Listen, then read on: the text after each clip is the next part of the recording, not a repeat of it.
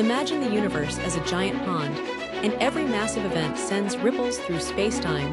That's gravitational waves, and they're rewriting physics as we know it. So what exactly are gravitational waves? Picture two black holes swirling around each other at nearly the speed of light.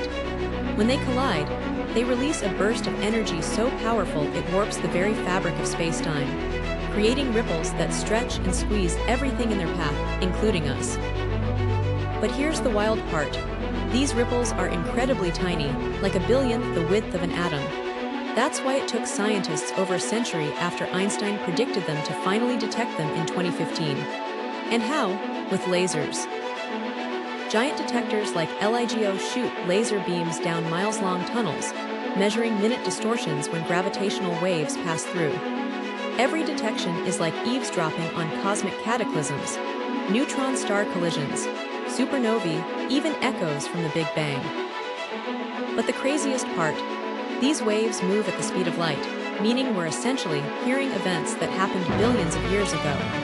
Gravitational waves don't just prove Einstein right, they're a whole new way to explore the universe. Which cosmic event would you love to hear through gravitational waves?